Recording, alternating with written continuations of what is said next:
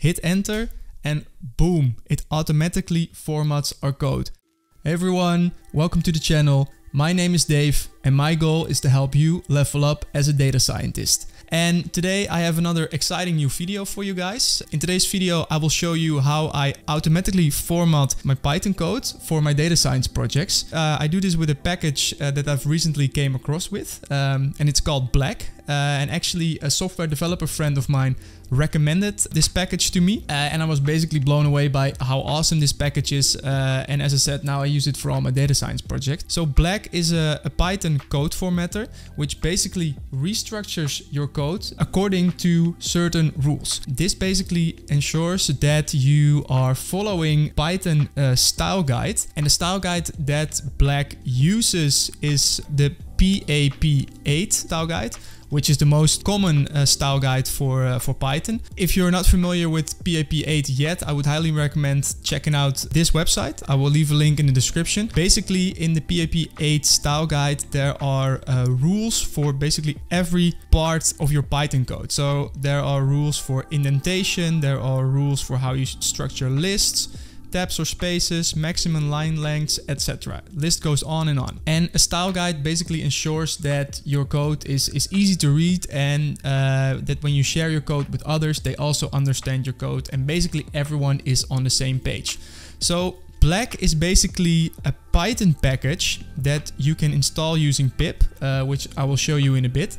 That you can use to automatically format your code according to PAP8. So that's what I will show you in today's video. So let's hop into VS Code. And I have an example project open here. The first thing you have to do is basically install Black, which is as easy as running the command pip install Black.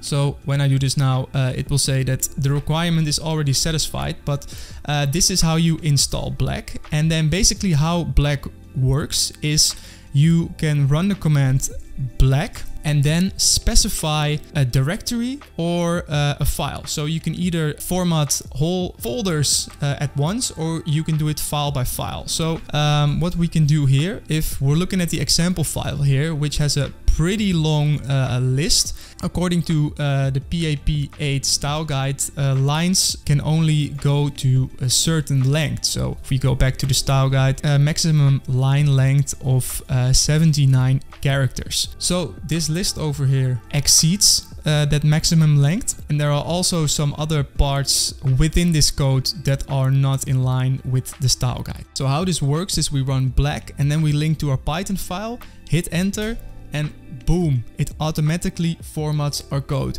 which is awesome in my opinion. So as you can see, the list that was previously exceeding the maximum line length is now split up into separate lines so that it's easier to read. It also created some space between the imports and the start of our code, and it also removed a white line here from this loop. So basically now this whole Python file here is in line with the PAP8 style guide formatted by Black. So this is really awesome, and what I've just showed you is how to do this manually. So for each file, for each folder, you would have to run this command that I've just shown you whenever you want to format your code. But VS Code has a really awesome feature to do this automatically, and I will now show you how to do that. Okay, so we go to the settings, and there are two settings that we have to change. The first one is the Python formatting provider. Here you can see Python formatting provider, and we can choose from AutoPAP8, Black, None, and another one. So here you select Black. So that's the first setting. Then we need one more setting, that is format on save.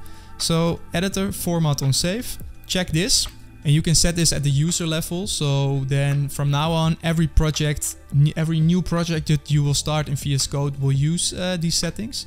And so now if I close out on the settings, and here I am within the file, and I now hit Command S, boom, it automatically formats the code. So that is really convenient in my opinion. So then you don't have to open up the terminal and run the command Black link to the file path every time you want to format your code.